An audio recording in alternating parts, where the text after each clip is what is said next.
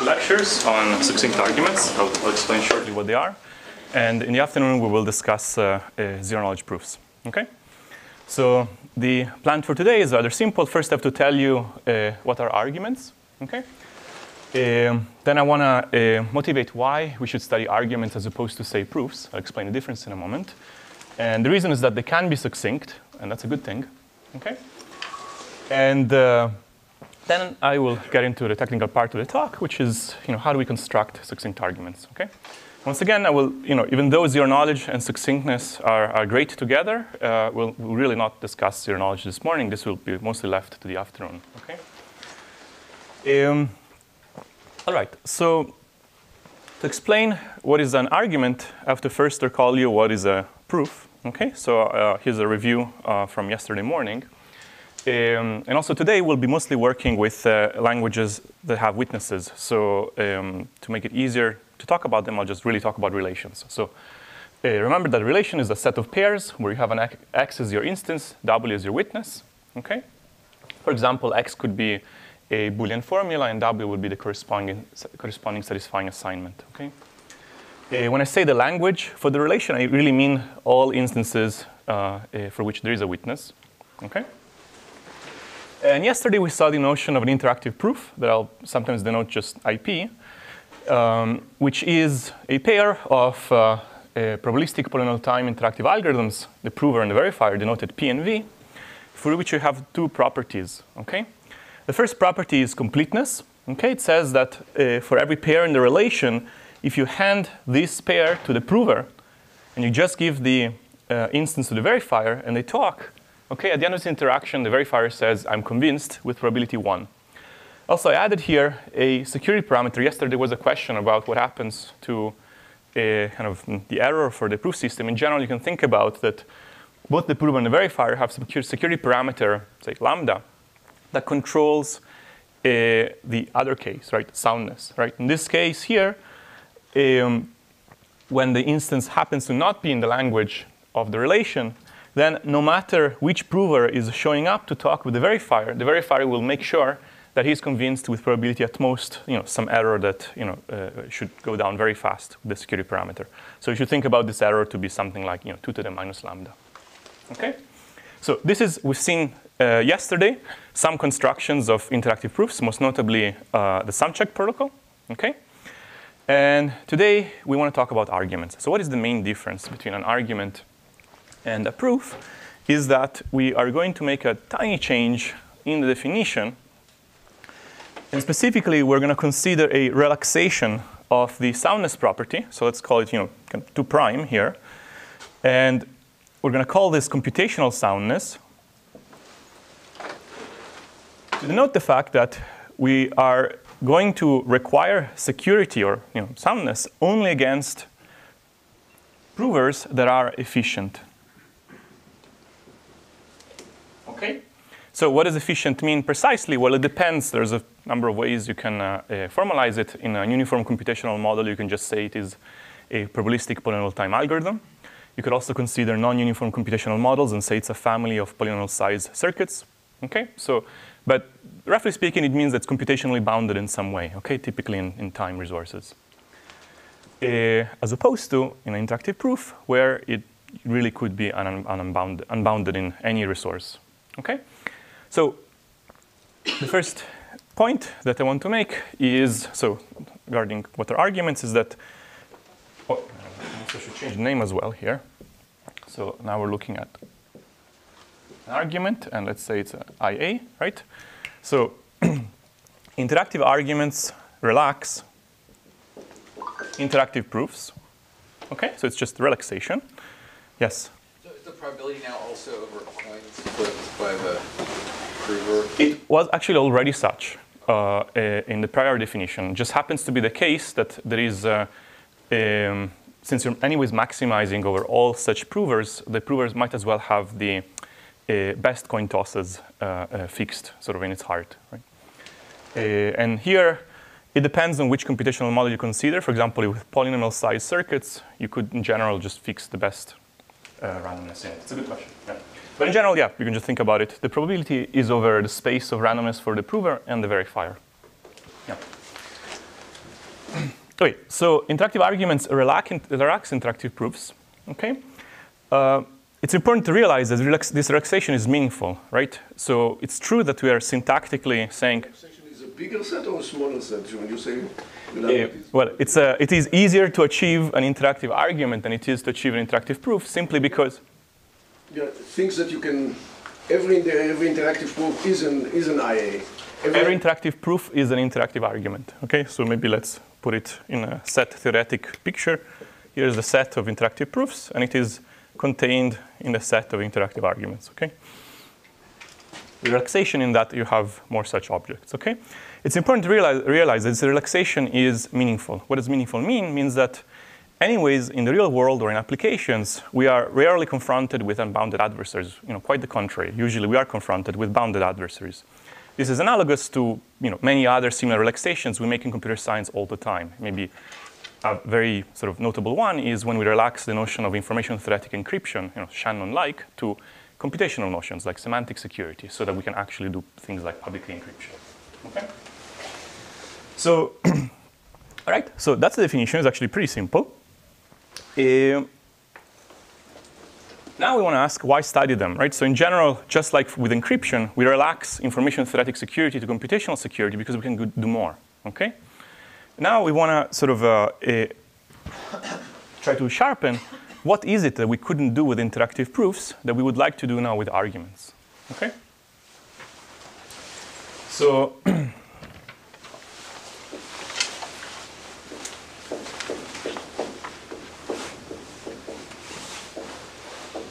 So the answer should be not, because proofs have limitations, right?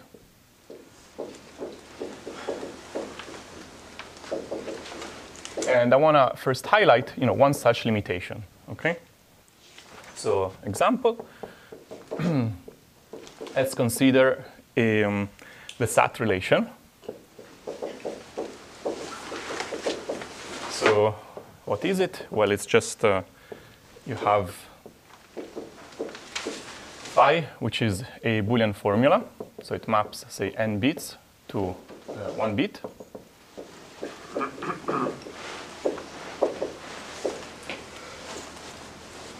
And W is the witness, so it's an assignment to the n variables of the formula that makes the formula true. Okay. So let's focus for a moment on this relation, and let's consider kind of the trivial proof system for SAT, where the prover sends the witness to the verifier, who checks it, right? So in this case, the communication complexity is n bits, right? Because we're just sending the witness, right? Notice that this is a proof system because by definition, if the formula is satisfiable, then there is a witness that the prover can send. And if it's not, then there is no witness that the prover can send that will make the verifier accept. Let's ask a basic question. Could it be that there is some way to convince the verifier using either a non-interactive or interactive proof by sending less than n bits? Okay, so could it be that interactive proofs save us in communication? Okay, so we would like something like some conversation, possibly using some check or some other sneaky low degree extensions like we saw yesterday, something sort of non-trivial that makes the verifier accept when phi is satisfiable and reject with high probability when it's not. And the communication is, say, much, much less than n, say, for example, square root of n. Okay? So that would be nice. Maybe even before thinking about this question, let's think about here. Would we expect maybe something slightly non-trivial, some proof, maybe smarter, smaller than n bits? Could we expect something like that? It's a non-rhetorical question. So would you believe that, would you expect that it is possible to have just non-interactive proof where I send some string less than n bits? Right? Clearly, if I send the witness, then those are n bits, right? So maybe I can do something else altogether, just very different. One message that considers, for example, square root of n bits. Is that something we would expect? guess there would be a witness then. That would also be a witness. And in particular, yeah? You have two-end solutions. If you want to convince me, you have to give me information theoretic. You have to give me n. Yeah, and exactly. And so we have sort of ways to capture this intuition that SAT is kind of 2 to the n hard. We have things, for example, like the exponential time hypothesis. Okay, it's not quite applicable here because the verifier maybe could flip coins. So really, exponential time hypothesis talks about deterministic time. But we do believe that SAT is kind of 2 to the n hard, right? And if we had some way to send less than n information, say square root of n, then we could just go over all the proofs and check them, right? And that would imply some probabilistic algorithm that runs in 2 to the root n time for solving SAT. Okay? So this is something we can't expect here. Okay? So we cannot expect sort of size of the proof to be, say, root or d to low of n, if we believe SAT is 2 to the omega of n hard. Okay, and again here, there is some, really need to be a little bit precise here because we're talking about probabilistic time. Okay, but that's just a non-interactive proof, right? Maybe we can do something smart across multiple messages, okay? What about here? Could we expect something square root n communication, maybe over a logarithmic number of rounds or something like that? So it's less clear, right? Because if you think about all the possibilities, it's a tree that potentially maybe you can't control or it's hard to think about. Okay, we're not going to think about it online. Yep. So quick question. So yes. The argument you presented, is that an intuition or a proof? So this one? Yeah. Because the verifier is bounded and maybe if it runs in more time, it could figure out that the statement that was sent was not something like, does it create any issues? Or it can be turned into a proof. So I'll tell you what are the considerations that you need to take into account to turn it into a proof. One is the running time. Well, the verifier was running in polynomial time, so maybe it's not such a big consideration. More importantly is the randomness complexity of the verifier. So you cannot, in general, run over all the possible settings of the random tape of a probabilistic polynomial time algorithm. What you can do, though, is to approximate its acceptance probability. And because you will have a constant gap between yes and no, then you can, in polynomial time, sort of decide the difference. And then you basically the algorithm is as follows. You loop over all the possible proofs. And for each proof, you approximate the decision probability of the verifier using sampling. That's proof. Good question. So, OK, we'll not get into the actual argument, but let me say that there is a theorem. It's a very nice paper by Goldreich and Hastad.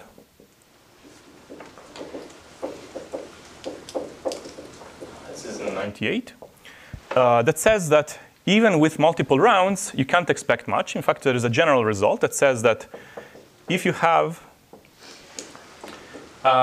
interactive proof for a relation R with communication C, okay, then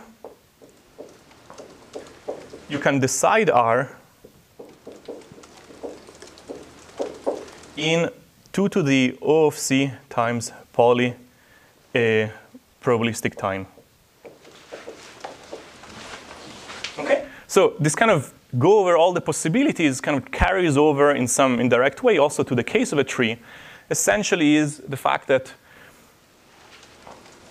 the depth of the tree is not very much, right? It's polynomially deep, okay? The fan out, because it's bounded in communication, is also not very large, so it costs you like 2 to the C to explore it.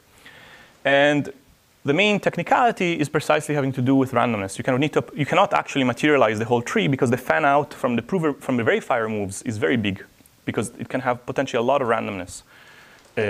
But the fact that there's small communication means that you can actually approximate it reasonably well. Okay? So this is telling us that for any relation, and in particular for the SAT relation, if we have C in communication complexity, then we can decide in 2 to the order of C. And so if we believe that SAT is 2 to the order of n hard, we also cannot expect an interactive proof that saves us in communication over, say, the trivial proof. Okay? This all to say is that interactive proofs are quite limited when it comes to discussing non-deterministic languages or like communicating witness. They don't save you in communication complexity there. Okay. So there are other limitations we can talk about for interactive proofs, but this is the one I want to highlight now. Is it clear? All right. So now both arguments, the one that we discussed and the one, or rather, both, I'm running out of English words. Both strategies to prove these statements really apply to proofs. If you kind of try to go through that strategy in the argument case, okay, it just doesn't go through. Okay, so this leaves open the door of maybe we can have arguments do something great for us. For example, maybe convincing a verifier that a formula is satisfiable by communicating only a logarithmic number of bits. Okay, that would be nice. So this is what I want to sort of formalize next. I want to put down the goal of a succinct argument. Okay. So, yes. That applies if only the prover message is this C or the whole transcript. It's a very good question. The question is, am I bounding communication just from prover to verifier, or also from verifier to prover? If you look in this paper, there are 4 different theorems that consider a number of considerations. You know, is your interactive proof public coin or not? And are you bounding only one direction or the other? Right now, the particular statement that I have here considers communication that is bounded in both directions. If you bound only one direction, kind of this thing gets a little bit more messy. Good question. There's a follow-up paper by Goldat, Vadan, and Wiggles that addresses the laconic case, right? Addressing yeah, exactly. So if you care, yeah, thank you, Yuval. If you care specifically about one direction, then the state of the art is actually not in this paper. There's a follow-up one. And what does it say? I don't remember the exact statement, Yuval. Yeah, that you can simulate in call non-deterministic time to the. So if the communication from the prover to the verifier is C, then you can simulate in call non-deterministic time to the order of C, which effectively says the same. Effectively means the same conclusion that it's unlikely to have laconic, non-trivially laconic proofs, considering only prover to verifier communication. Thank you. Okay. So. Why study arguments? Because proofs are limitations. Okay, so now let's talk about what are succinct. No, I didn't have it. So, what are succinct arguments?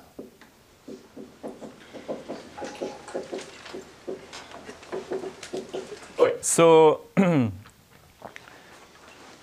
going to take a step back and instead of talking about the specific SAT relation, we're going to consider a kind of universal relation, or a relation that talks about all satisfiability problems kind of together.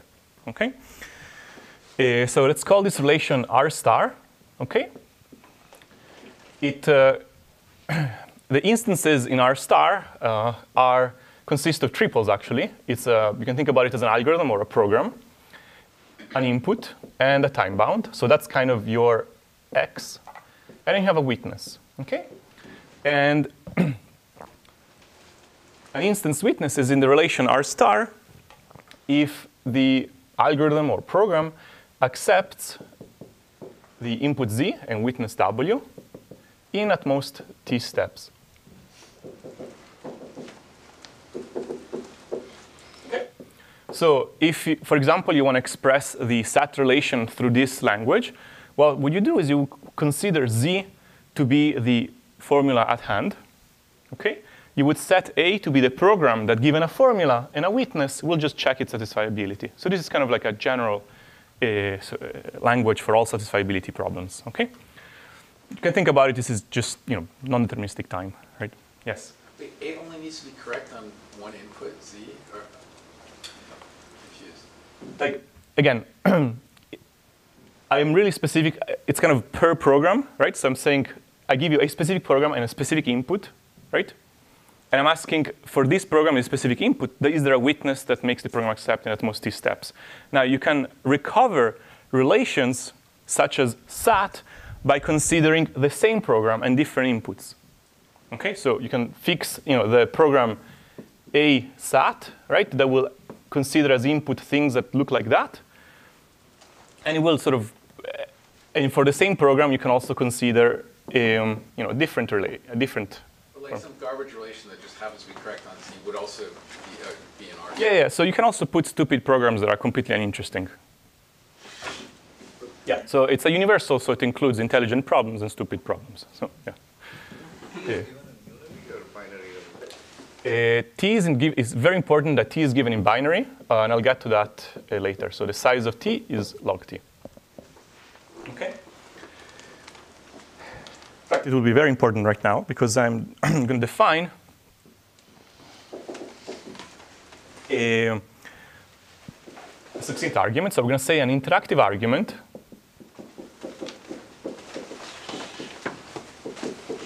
for R star is succinct if two conditions hold. By the way, before we get to these two conditions, when I say the phrase interactive argument for R star, I'm already inheriting the completeness and soundness properties for interactive argument for the specific relation R star, right? So I don't need to write them again. Now, instead, I'm going to talk about is the efficiency properties that come with succinctness. Let me actually use A and B instead of 1 and 2. One is that the communication complexity is small.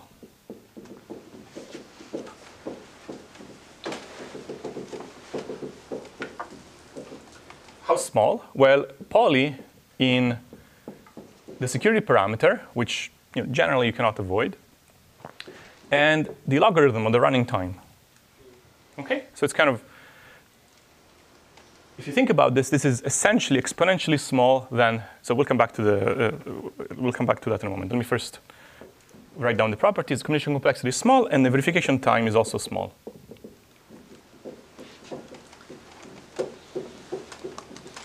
How small? Well, I would like to write the same expression, but for the verifier, I can't quite write the same expression. Can anybody see why? Could I really write again poly lambda and log t?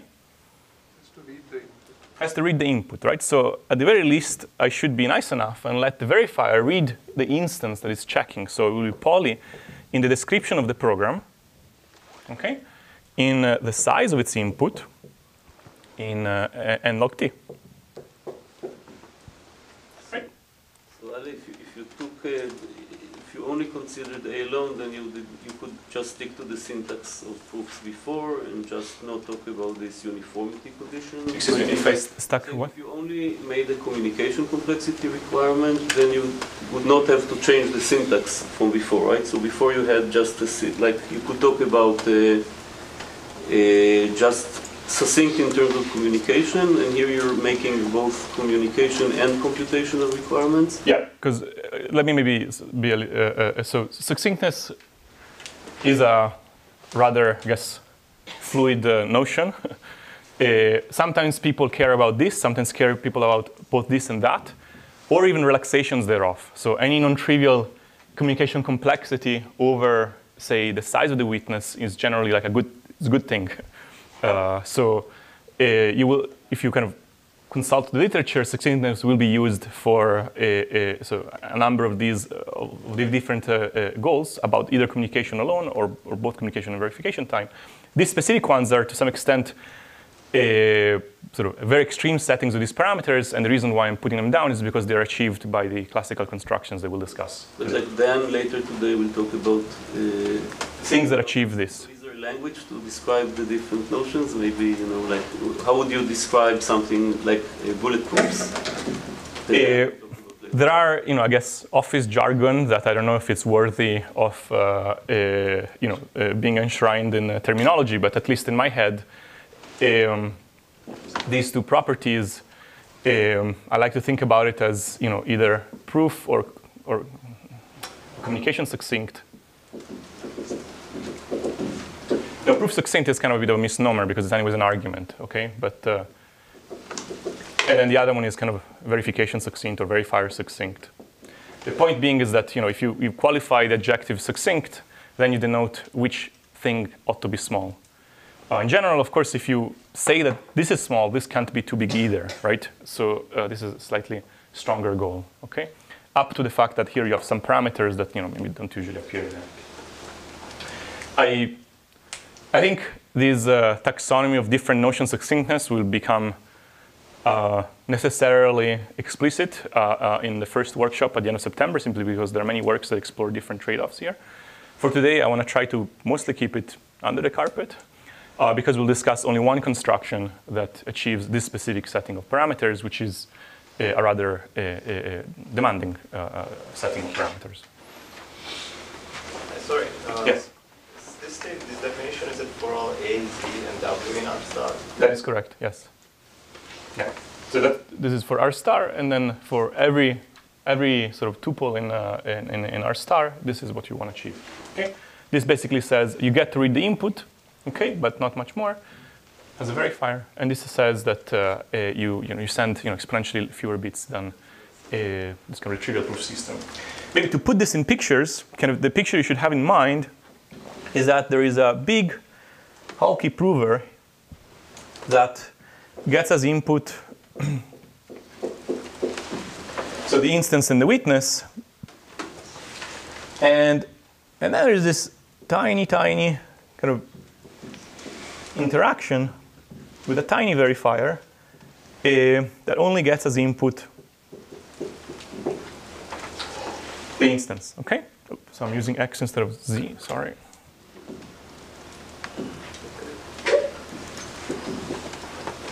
And this should be compared against kind of the trivial proof system where the prover gets the same inputs, but all it does is it sends W, which could be enormous, right? I mean, W could be upwards of size T. And the verifier has to read it all and check it by running that computation. So it's like a bit of a stupid proof system, but the point is that kind of you have this exponential reduction in communication and verification time. Okay? So it's kind of what succinctness buys you. Okay? Yes? I guess I'm just having trouble with the intuition of what's the point of separating A and Z? Like A might not even halt for any input other than Z, right? So you're just trying to say that like some computation with some input does something. So like why are A and Z these separate quantities? At this point, it is not justified.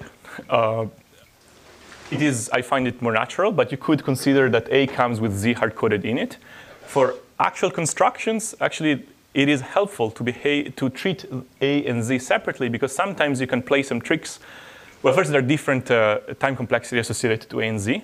Okay? And second, sometimes you can have tricks around pre-processing, where kind of for the same A, you do some computation that across different Z's you benefit from. Okay? And then also just the analogy to SAT, I find it more explicit because you fix the SAT program, and the SAT program kind of looks at the particular instance for today. And it's easier to recover specific NP relations this way. So I find it slightly more natural. Yeah. The A is a deterministic algorithm or probabilistic algorithm? Deterministic. If you have some randomness, you have to put it here. So in general, W cannot be exponential because then it will take more than the T will have to be. You have to read W, AZW. At least A has to read W. A, well, in the here, yes, but not here, right? So that's the point. So that in an argument system for R star, the verifier only receives as input the instance, which is A, Z, and T. Okay? T is in binary. Okay?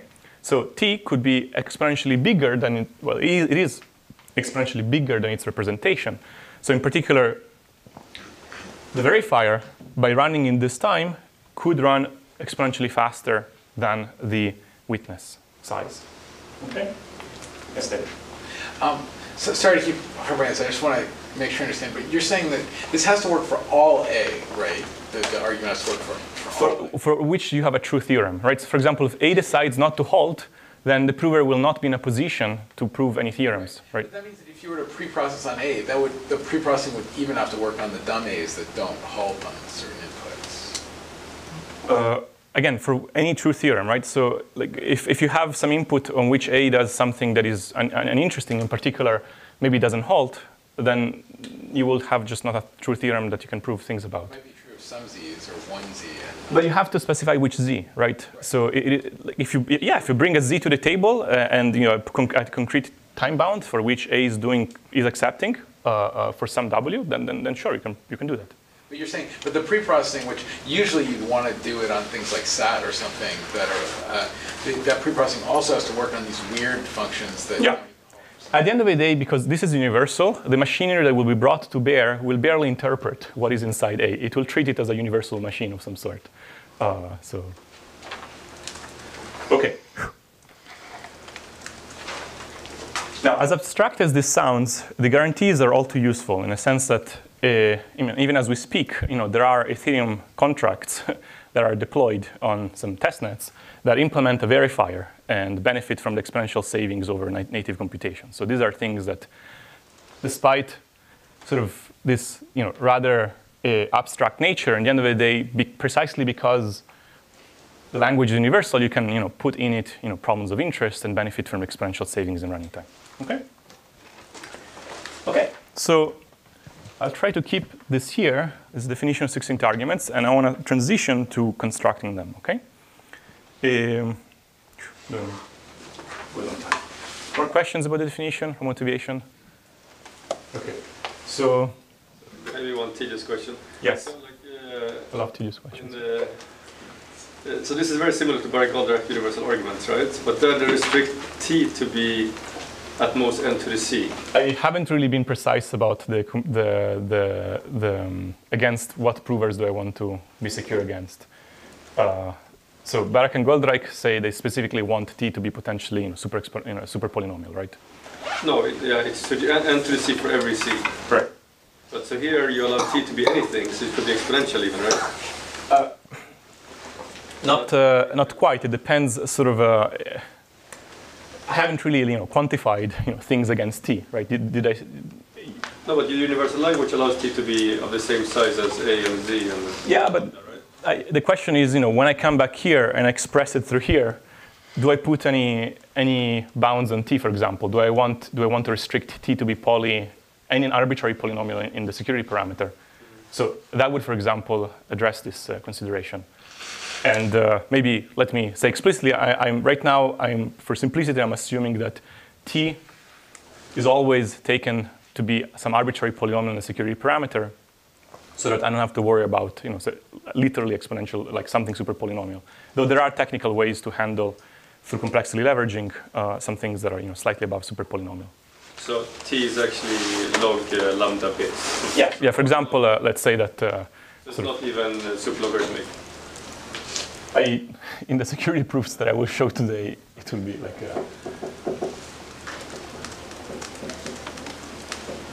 no.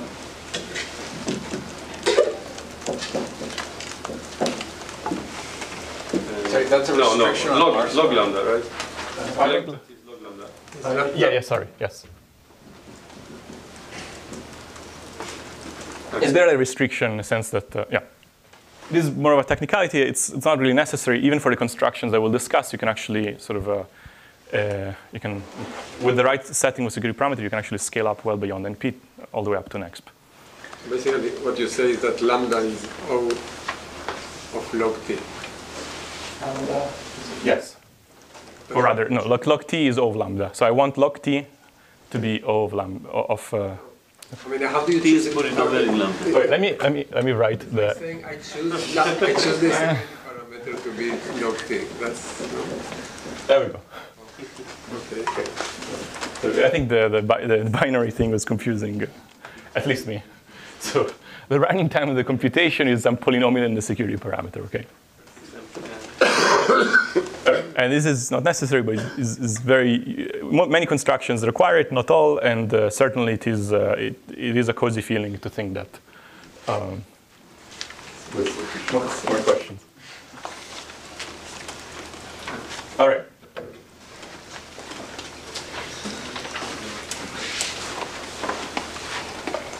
Okay, I'm tempted to delete this one. I think we're all comfortable with it.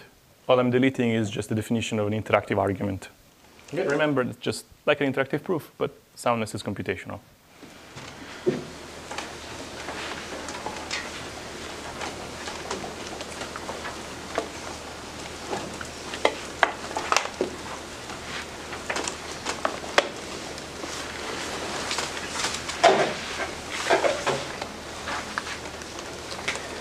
All right, so now we get to 3, how to construct succinct arguments.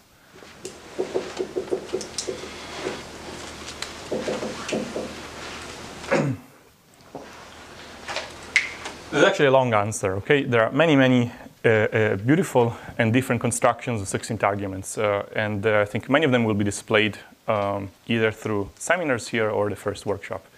Today specifically we'll focus on one, okay? It's kind of the first such construction. It's a classical construction from the 80s due to Joe Killian, okay? So, and specifically, we'll see how to transform any sort of PCP with good enough parameters, we'll come back to that in a moment, into a succinct argument. Okay, so this is a construction of Killian in 92.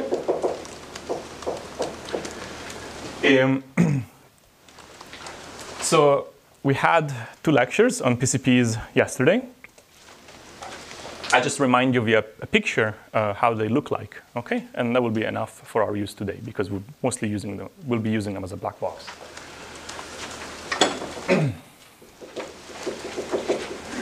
So the starting point is a theorem.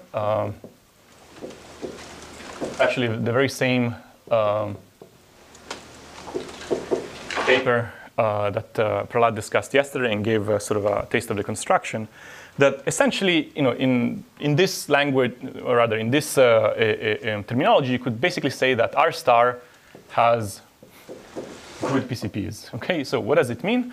So let's put down a picture of what does good mean. So you have a PCP prover that will spit out a long proof.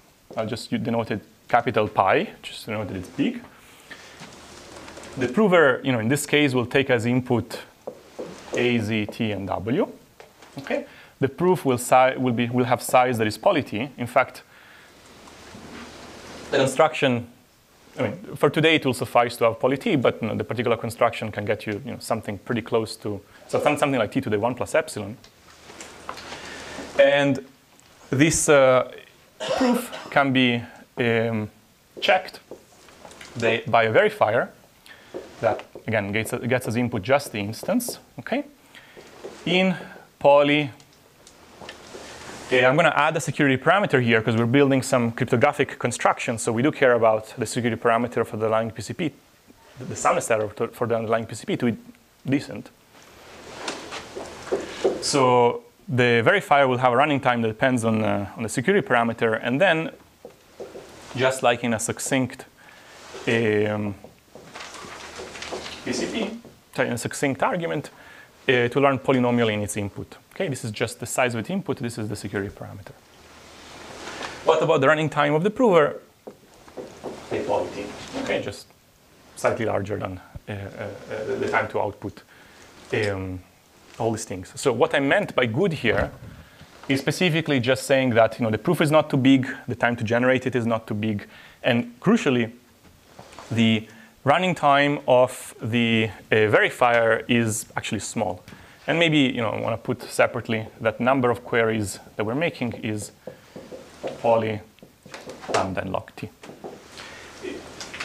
Okay, so what you saw yesterday as a sort of high-level construction of a PCP basically gets you all these parameters. Maybe the one thing that we didn't discuss very carefully yesterday is like how do you make sure the verifier runs fast?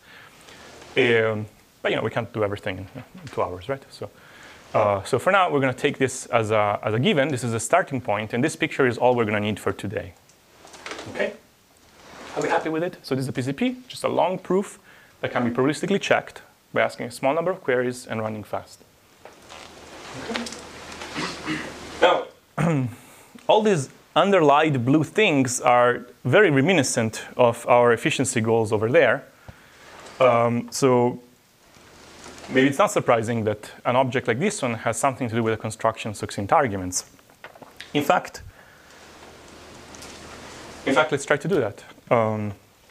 So let's try to do a first attempt. Okay, it's going to be, maybe a bit silly, but I think it's important to go through it.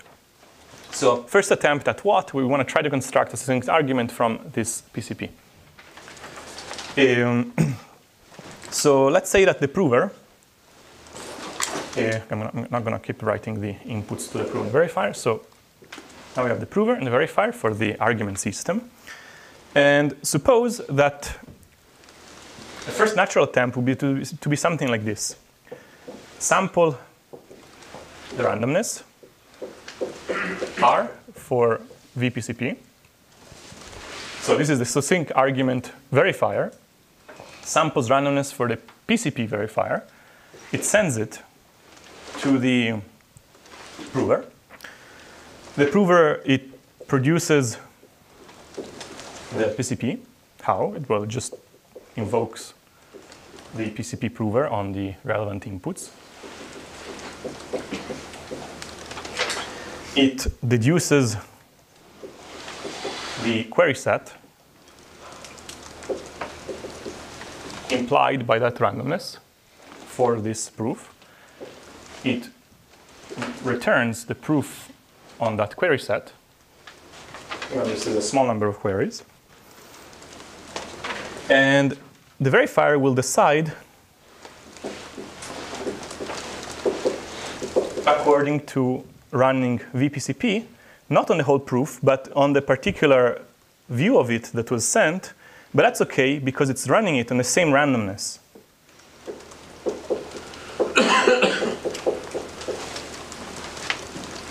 OK? So essentially, what this protocol attempt is saying, you want to construct a succinct argument. Why not tell the argument verifier to send over which randomness he plans to use? The prover will just produce the proof, deduce which part of the proof the verifier is interested in, and ship back just the answers to the queries that were made according to this randomness. And then the verifier can then run its decision procedure. Okay? Now, before we get to the security, which turns out it's questionable, are we happy syntactically what this protocol is saying? Yes? The reason for putting PyQ as a superscript, VPCP doesn't get to read all of it, or? Well, on a particular randomness and really input, the verifier has a particular view. It says, or is interested in a particular view. On this randomness, it says, I want to look at locations 5, 10, and 12. Now, the prover, in principle, would have been happy to send the entire proof. But remember, the proof is big, it's poly T. So that's going to be way over budget for us, because we want polylog T. No, but it reads all of PyFQ, the VPCP.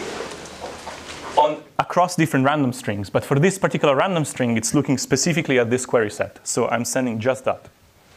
Okay? Essentially, what we're saying is we're asking the prover to sample the proof for us, okay, with the randomness that I care about today. All right? Why? Because I really can't send the whole proof. It's too long. Okay? Probabilistically checkable proofs are long proofs that can be sampled. Okay? It doesn't mean they're short proofs. All right? So syntactically, are we okay with this protocol? All right, now let's get to security. Or even let's maybe talk about efficiency first. Like this satisfies the properties of a succinct argument from an efficiency perspective. The randomness is small. I didn't say that here, but it's polylog T. This is going to be polylog T. Okay. What is the verifier doing? Well, it's sampling some randomness and running a PCP verifier, so certainly it's going to be fast, right? But I claim there is some rather glaring issues in security here. What could the prover do to make the verifier accept even when it shouldn't? Efficiency R could depend on the length of A here, where technically the one is but.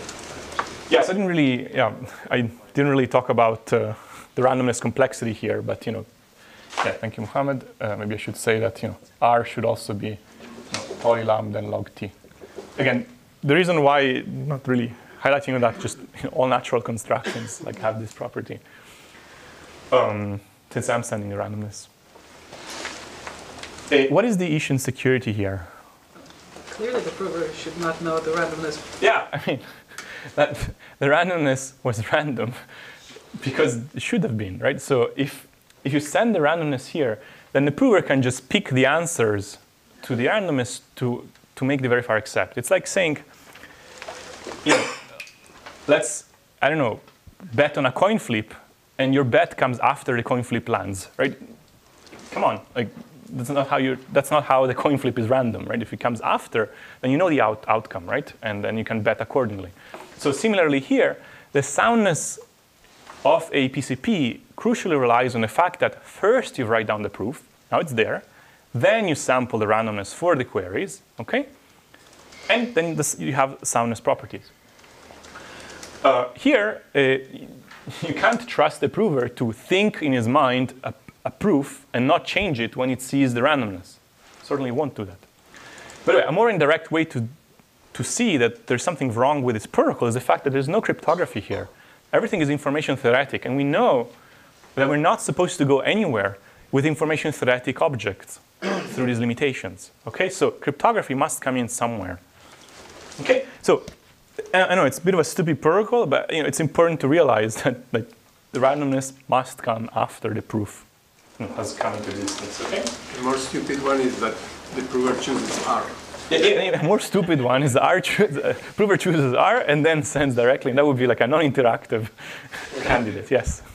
We want the prover to sort of not show me, but commit to the. Good, but exactly as stupid as this protocol is, it kind of crystallizes the main issue is that we want the prover to commit to the proof. Okay, that's exactly how we're going to fix it, and so that's why.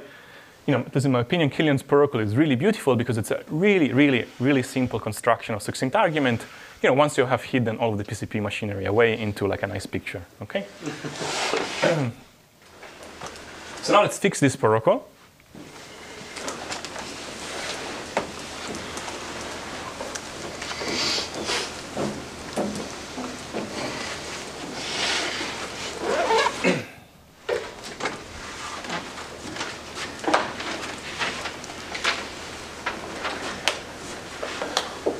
The better attempt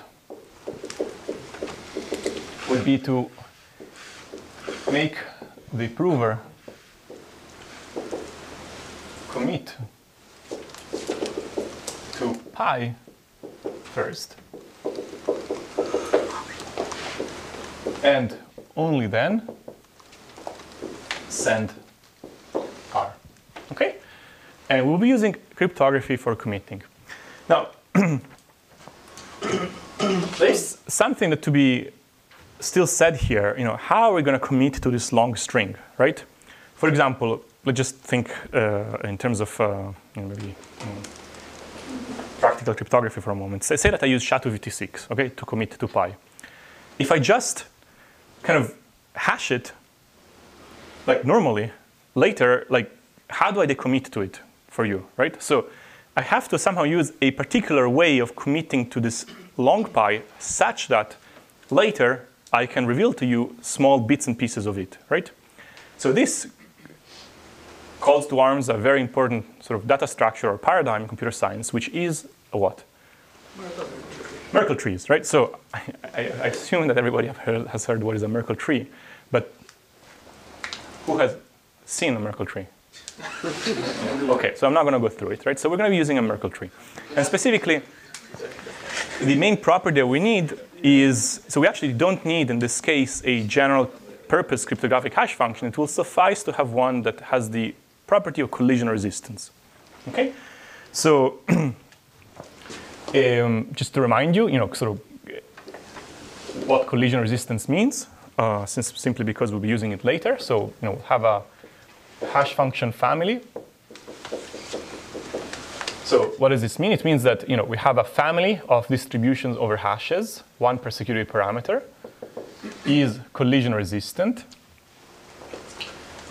if for every efficient bad guy a tilde to be distinguished from the algorithm A, which presumably is more useful, the probability for a random hash function sampled from HK that the adversary outputs two kind of pre-images given the description of a hash function, and these are different but collide, is so-called negligible in the security parameter, okay, which means like it vanishes faster than the inverse of any polynomial.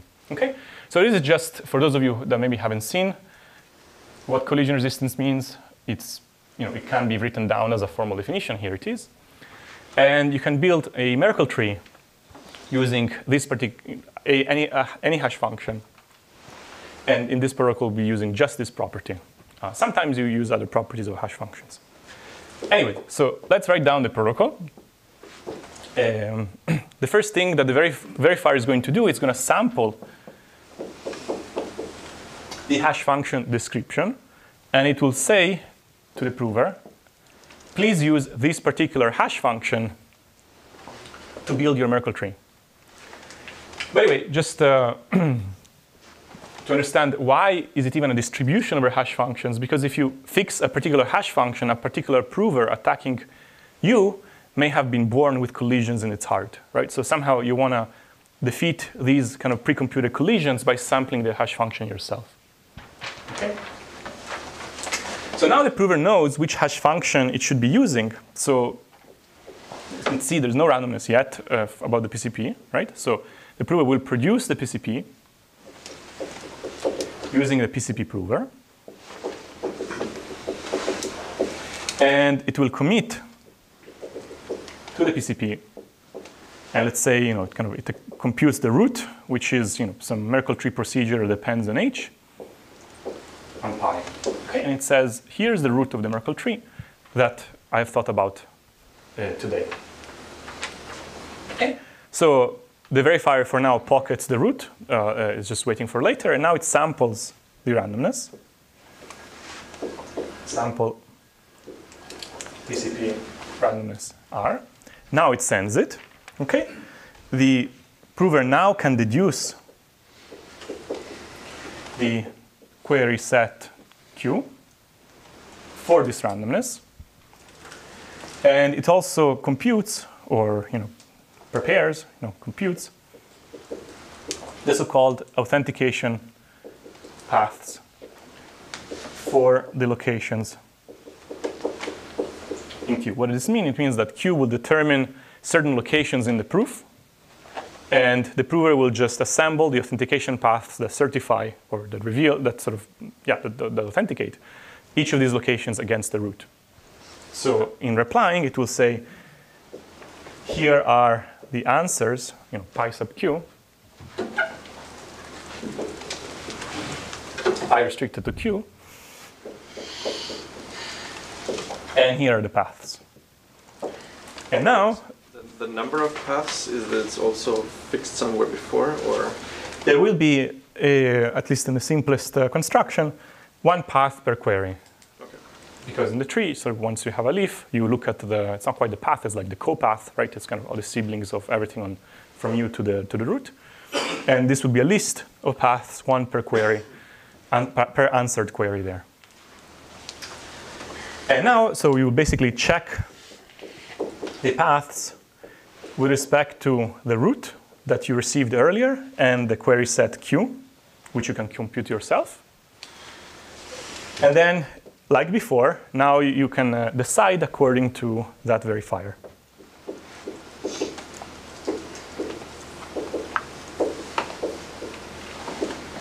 The PCP, pi is restricted to Q, and then you provide all the inputs.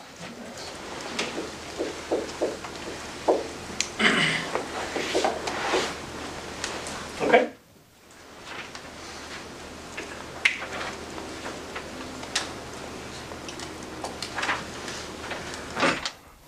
Okay, so I think some of you have seen this protocol many times. So, but some of you haven't, and it is a beautiful protocol. Okay, if you're sort of wondering how you construct a succinct argument, it's actually really simple. You just start with any PCP, right? And you do this commit first and reveal later paradigm. Okay. In this way, you're basically harnessing the probabilistically checkable nature of these long proofs, and you're turning them into like sort of succinct arguments, because you never actually have to send this long proof. It's only materialized in the head of the prover. Now, what I want to do right now is First, let me check the time. Oh, perfect. What we're going to do after the break is I actually want to go ahead and try to analyze this. There's something interesting in, so I mean, certainly the intuition is strong for why this protocol makes sense. But when I do try to analyze it, it's a rather simple proof, but there's some slightly non-trivial realizations in the proof that I want to try to highlight. Okay? And then what we'll do, we'll discuss how this succinct argument can actually be made non-interactive, which is the non-interactivity of succinct arguments is something really well motivated in the blockchain setting, which is one of the application domains of in this program. Yes. So can I just ask, in the PCPs that at least we saw yesterday were very, very generous about the size of the proof. Yes. And if you now take a path in a Merkle tree root on a very, very long proof, you'll end up with something linear if you're not careful, right? Well, it will be still logarithmic, right? Because whatever. In the very, very long proof, which in the examples we saw yesterday. Oh, well, in the exponential size, you would not be using exponential size like exp(t). That would be bad, and this construction cannot harness that. Though interestingly, there are other constructions that use different type of cryptography that can harness those type of exponential size PCPs because they use the linear structure without materializing the whole evaluation table. So in general, most interesting PCPs, even if they're not quite sort of the sort of standard setting of parameters, lead to some type of succinct argument. You just need to bring to bear the right cryptography with it. Actually, it's a surprisingly interconnected and kind of a dense area of ideas that it's this interplay between information theoretic non-trivial results about checking computation and then corresponding implications to cryptography. It's a very effective dance that has been going on for some years now. But today we'll be looking specifically at how to harness polynomial size PCPs, okay? For which we'll start the next lecture with accounting. We'll make sure that the parameters make sense. And then we'll get into the security reduction. Okay? Yes. Do we really need the full assumption of collision resistance, or is it has there been? Do you know of any work? Has there been some work saying because collision resistance says give me any collision, but it's not clear from any collision how I break this protocol, right? I need a collision on two PCPs or two parts of PCPs, or I need a collision on two outputs of hashes. So is there in the random oracle model maybe some way to use an even simpler assumption? It's a great question. I'm not aware of progress in that direction. More generally, you can ask, can one construct succinct arguments on one-way functions? And I'm not aware of progress there, either positively or negatively. Maybe you. Oh, yes, good. We can relax this to multi-collision resistance. Thank you. And what that will do, it will help you, I think, with a round somewhere. Yeah. And you can relax it there. But further, yeah. That's sort of maybe a strong, a different style of assumption. That's not necessarily a weaker assumption. No. Forget the keyless. The keyed multi-collision. That's a strict relaxation. The money and stuff. Yeah. That's a strict relaxation. I think they actually show some kind of gradual way of moving from one-way functions to collision resistance via this multi-collision resistance. Every more multi gives you more power. But starting from one-way functions or close. Yeah, and that's in terms of the assumption of the collision, the hash function, and then there are constructions that do not just Merkle tree. First, do some correct encoding, and it's more fancy Merkle tree to account for that. They can do it. It's not clear that anything is practical, but it's there. But that's a different story. Yeah.